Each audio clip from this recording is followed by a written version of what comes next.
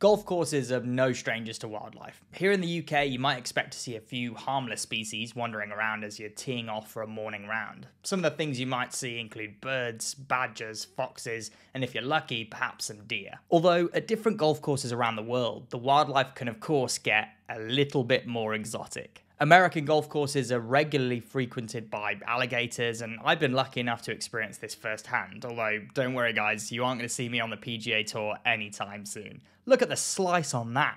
Shameful. African golf courses can also get a little hectic at times, with hippos and baboons often sighted. And there was even a full-blown nature documentary reenaction on a South African golf course last year, where a lion pride took down a giraffe on the third hole, only for carnage to ensue when a hyena clan came in to steal it.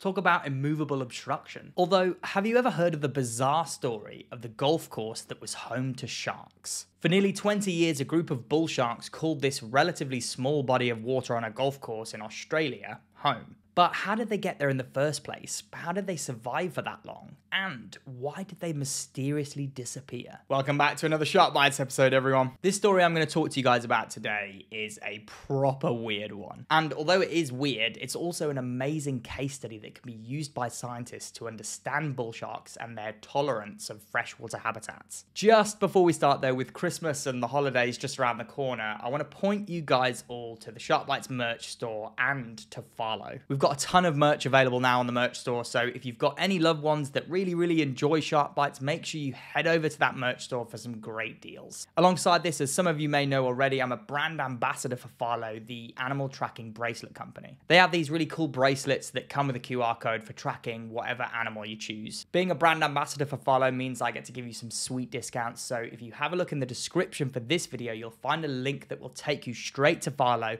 and that is going to automatically apply a 20% discount on everything that you have in your basket. You can also use the SharkBytes20 discount code, but I would much prefer it if you use the link that's in the description below. As always, all the info that you need is also in the description, so if you're struggling to think of what to get your loved ones this holiday season, then make sure you check it out. Okay, God, I really do hate doing that. Anyway, where were we? Golf course bull sharks. Right, let's head back all the way to 1996. I was 2 years old at the time. England had just crashed out of the Euros on penalties to Germany, and an Australian golf course groundkeeper was about to make an astonishing discovery on the 14th hole of Carbrook Golf Club. A small number of juvenile bull sharks were found to be swimming around in one of the water hazards on the golf course. For the first few years after their discovery, it was believed by many to just be a myth. The sharks had only supposedly been seen by the groundskeepers and a few golfers here or there. And the lake itself, although considered to be relatively small, was still around 700 meters long and 400 meters wide. So initially it would have been pretty tricky to spot these sharks, but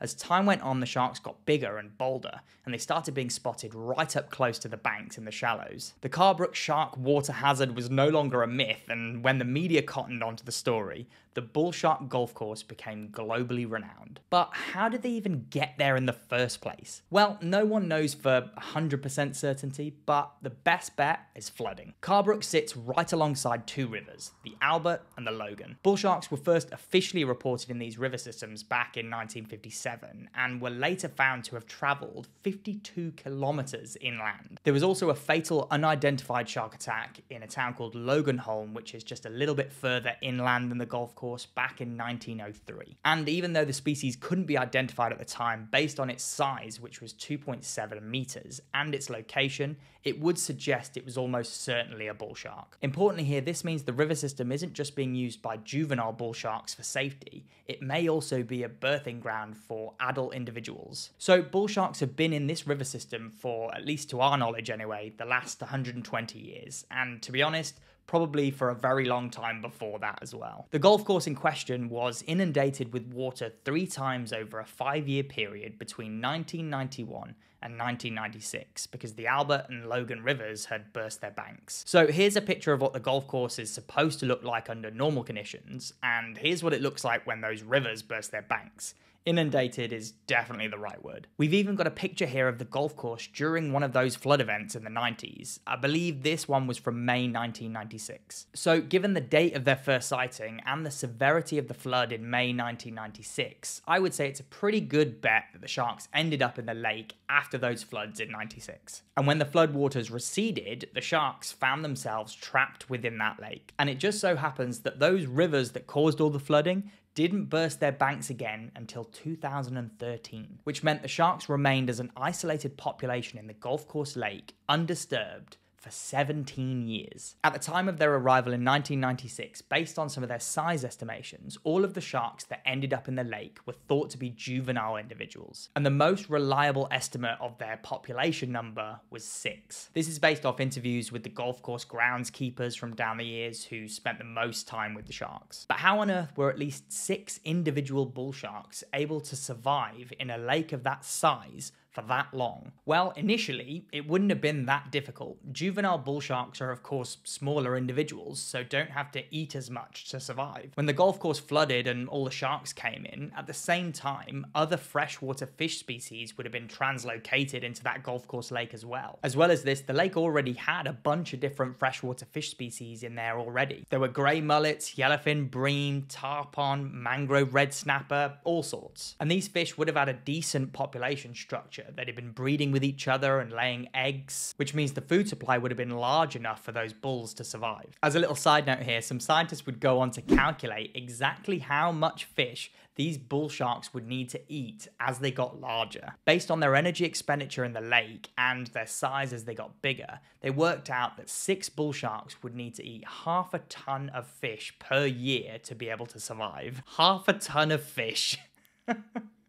I love how there's someone out there that's gone to the effort to work that out. But also, alongside the fish that they were eating, it was pretty well documented that the golf course staff would feed them from time to time. Chicken and pork was occasionally tossed into the lake by the staff members to try and draw the sharks into the shallows where they could be pictured and videoed. It's pretty unlikely, though, that without the fish in the lake, the sharks would be able to survive solely on a diet of chicken and pork scraps. There just isn't enough nutrients in those food items for the sharks to meet their own energy demands. But with the ready supply of all those fish species that I mentioned earlier, the sharks were not only just able to survive, but actively thrive in the lake. The majority of the individuals, as the years went by, only grew to just shy of 2 meters.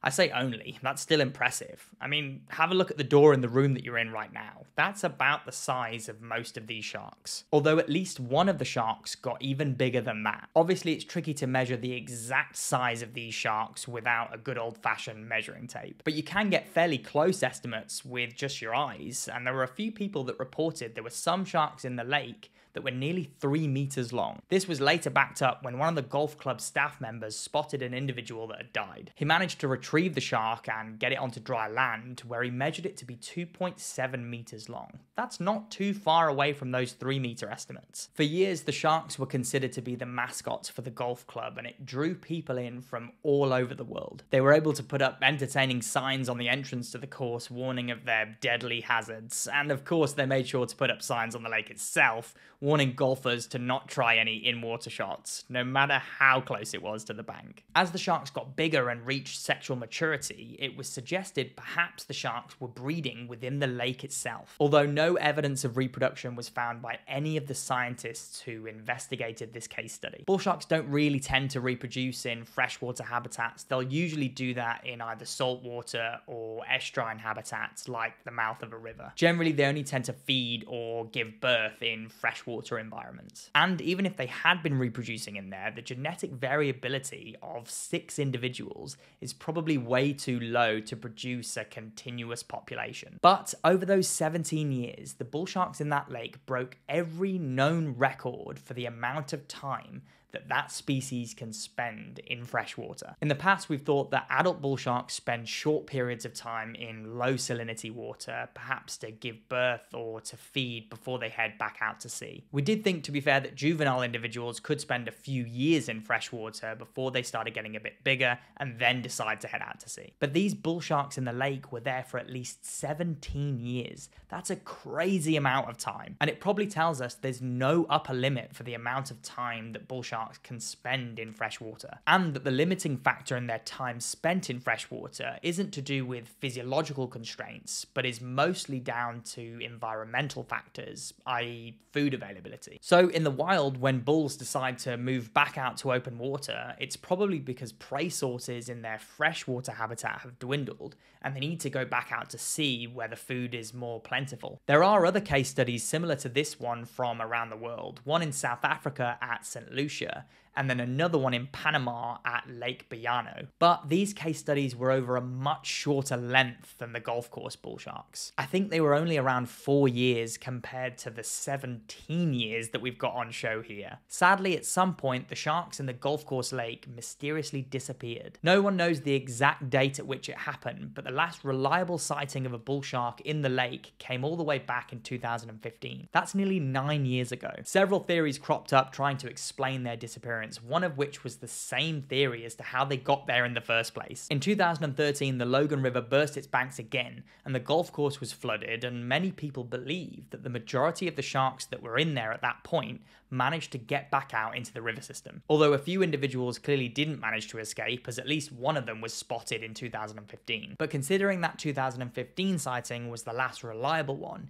it probably tells us that there weren't that many left in there. The golf course staff had tried to use their bait to bring any sharks that might still be in the lake to the banks, but they had no luck. Other theories suggest that any remaining sharks succumbed to illness and disease, and instead of floating to the surface, sank to the bottom where it would be impossible to see them. And some even say a third possibility is illegal fishing activities. According to the staff at the golf club, illegal fishing was the cause of death of at least one of the bull sharks in the years that they were active in the lake. So some have posed that as the final nail in the coffin for the golf club bull sharks. In reality, it's entirely possible that it was a combination of all three of those factors that led to their disappearance from the lake. But since their last known sighting in 2015, there has been one major flooding event on that golf course, which happened in 2022. And there's always a chance that during that flooding event, more juvenile bull sharks were displaced from the river system back into the lake. I think one of the best ways that we can easily test this now, instead of chucking bait into the lake and hoping one shows up, is eDNA. eDNA, otherwise known as environmental DNA, is an emerging method that's been used by shark scientists in recent years to assess the presence or absence of a species in a specific area. By taking just a sample of the water, scientists can tell what species are present and what species are absent, and it works over a pretty large area as well. I suppose eDNA can occasionally be a little bit expensive, but it would be really interesting for someone who's out there in Australia, near Brisbane, to go and check this out, just to see. For now, it's unknown whether Carbrook Golf Course has any sharks, and if they don't, whether they will ever have any again. But the bulls they did have for that period of time gave us an unbelievable insight into the adaptability of these sharks. They truly are one of the real powerhouses of the shark world. What do you make of this crazy story then? Have you ever heard of the golf course bull sharks before? Do you reckon the 2022 flooding event has brought more sharks into the lake? Let me know in the comments. As always, if you enjoyed this video, please do give it a like and make sure you subscribe to the channel below.